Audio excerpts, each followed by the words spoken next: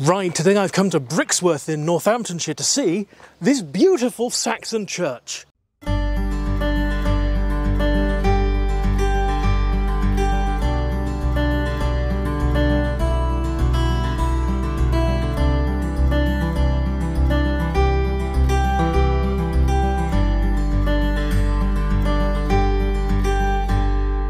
And the scale of this church is absolutely staggering. This is a large village church. Just look how I compare to the fabric of this building. This is such a remarkably well-preserved, large Saxon church, and it shows the kind of architecture that the Saxons could build that has been, over the centuries, eroded by war, time and fashion. This is All Saints Church in Brixworth, and it is a wonderful example, one of the best preserved Saxon churches in England. It is certainly the largest. It is huge compared to the little Saxon church we saw down in Bradford. No, not that one, the one upon the Avon. This church is huge. It is the size of a large village church, and it probably dates from around 750 to 830, at least the vast majority of it. It was attacked by the Great Heathen Army in 870, but has otherwise managed to survive almost all the upheaval that we would have expected, that would have torn places like this down. In some towns that were richer, they would have torn it down and replaced it with something new and Gothic, or entirely remodeled it, like Winchester Cathedral, to be new and Gothic. And in other parts of the country, which were poorer, they would have let it fall to ruin and rebuilt something else a lot later. So it is amazing that we have this incredibly well-preserved Saxon church. As a Saxon church, it follows the plan of a Roman basilica.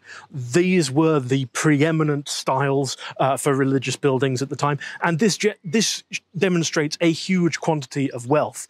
The leading theory is that it was financed by King Ethelbald of Mercia, who was one of the more powerful of the Saxon kings at the time. He controlled the large and fertile kingdom of Mercia, which roughly corresponds with the Midlands down to the River Thames, and this may have been one of the king's primary worshipping residences.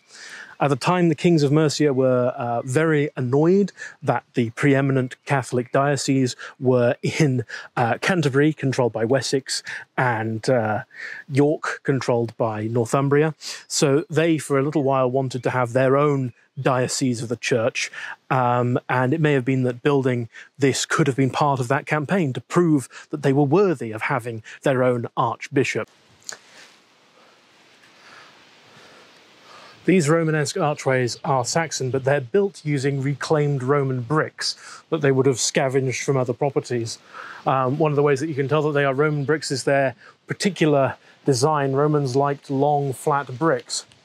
And the builders of this church didn't seem to understand fully how an arch works. There is no attempt to make the stones thinner in the bottom and wider at the top. Nonetheless, these arches have survived 1,200 years, so let's assume that they did know what they were doing. These archways have been infilled with windows in the Norman period.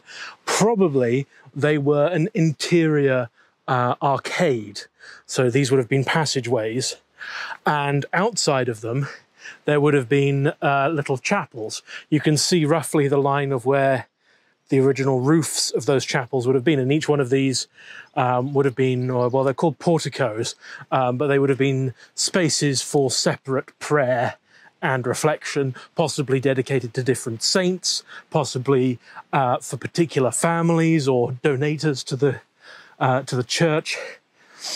And yes, they were then torn down at some point and filled in with these more Norman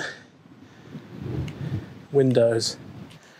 Here we have another example of later medieval work. This is a Gothic archway.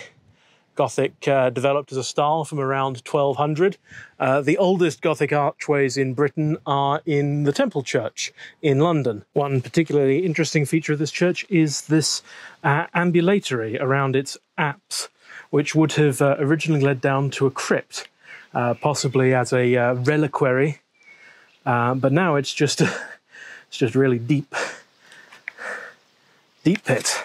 This is the apse from the outside. It was rebuilt in the Victorian period to the original design as it was crumbling away to nothing. This protrusion is the Lady Chapel, and possibly gives us a hint of what all of the outsides of the church would have looked like in the Saxon period.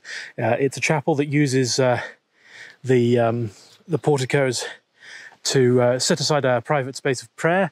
This was created in the 13th or 14th centuries, and you can imagine that continuing all the way along, lots of little chapels. Although it was never completely torn down and remodeled, or so heavily remodeled it would be unrecognizable, it has been remodeled over time. This is a 13th or 14th century spire. This is not the sort of thing that Saxons used to build. Saxons used to build sort of gatehouse style porches. They didn't build towers and spires. So this is an example of how things were continually being rebuilt. This has been a continuous place of worship for 1,200 years after all. And this archway continues to be an original Saxon piece. So you can also see how the creators of the tower and spire wanted to use a great deal of the original fabric of the building, probably as a cost-cutting measure.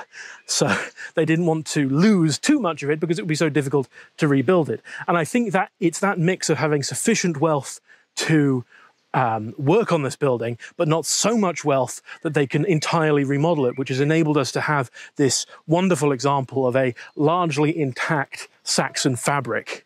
This is a wonderful piece of Saxon carving. It shows an eagle carved into a piece of reclaimed stone from an original Roman villa, and was probably carved around 640 AD.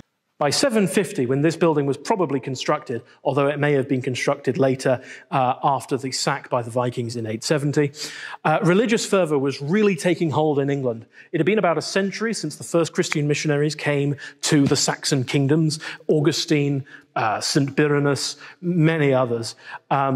They had generated now a huge religious fervour. The Anglo-Saxons finally felt that they had grasped the truth, and they went whole hog into it. They founded hundreds of monasteries. They copied thousands of Bibles. They sent missionaries to Old Saxony. They were spreading the word to everywhere they could. They really felt that this was it. And that also may explain the massive scale of this building. This would have been one of the largest buildings built since the Romans left. It stole wholesale many Roman building materials, bricks scavenged from ruins in the surrounding landscape.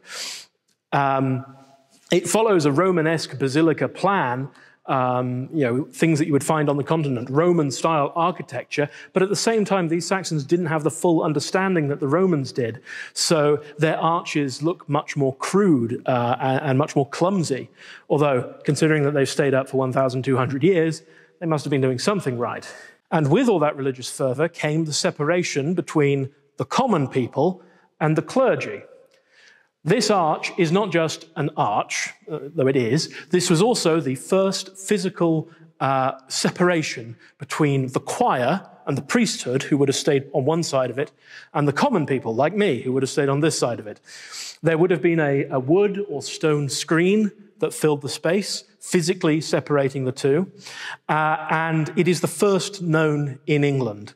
It may not have been the first, but it's the first that we know about, and it's definitely one of the oldest that survives.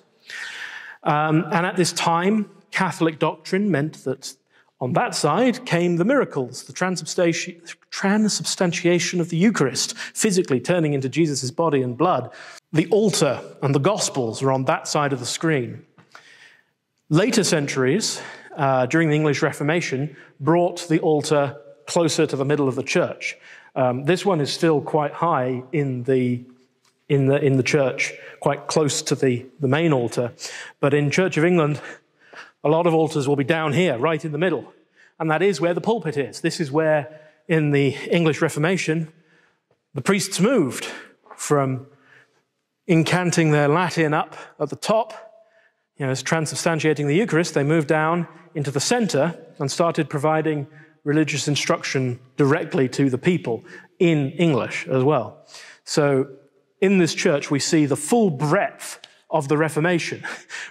We see the very first Catholic separations between the people and their priesthood, and we see the priesthood returning right to the middle.